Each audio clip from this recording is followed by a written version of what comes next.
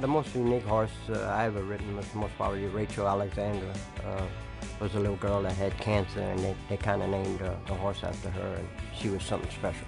And some of the weird names are probably like No Uglier Than I or Mr. Mardi Gras. Tres Patines, those are like Spanish names. I would say Ghost Sapper. I won my Breeders' Cup class in 2004, and it was the Halloween days. My wife's family's in horse racing as well, and her and her sisters and dad, when they'd have babies and stuff, naming them and everything, they come up with some creative names. Like one horse that named We Have a Problem out of, or it was by Houston, and just play on words, it's kind of neat. My unique favorite horse was Curlin. Obviously, he's still the richest horse in America, and I got to ride him every race he's run. Definitely Shanghai Bobby. That's definitely a unique name, and I think it has a pretty great story behind it.